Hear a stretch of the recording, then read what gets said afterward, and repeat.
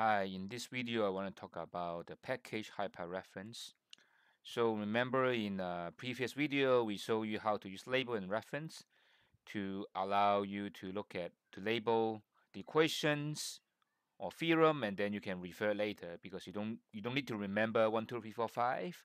Instead you remember the name, so that when you move around you don't need to remember numbers, you just call the label, right? So here we have equation 1, and we have equation reference important, and uh, another equation we have other equation called trivial.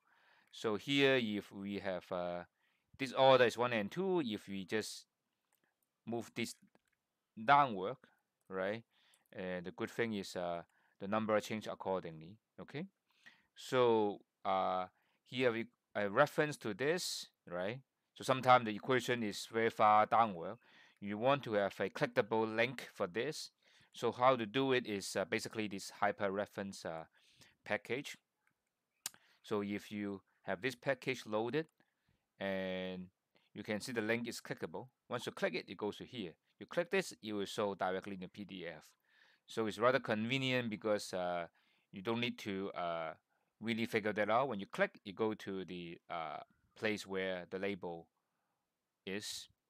So thank you for listening. I hope you like it.